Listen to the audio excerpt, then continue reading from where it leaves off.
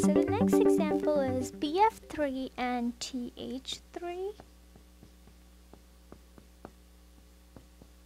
This one is a little different than the others because these are Lewis acids, not Bronsted-Lowry.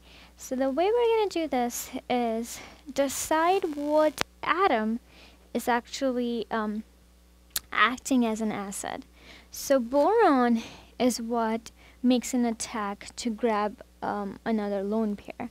So it accepts another lone pair, the boron. Now let's look at what's surrounded by boron. For the first one, you have the fluorines, which are highly electronegative.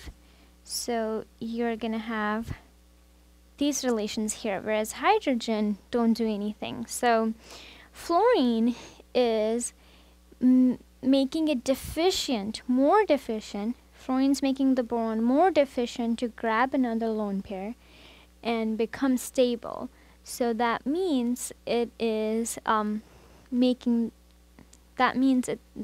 boron, this acid, would want to grab the lone pair more likely than BH3.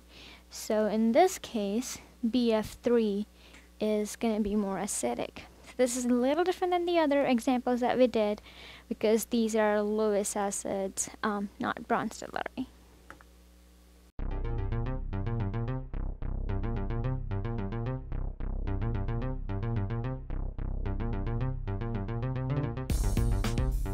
The Teaching Center, UF's Learning Resource Center.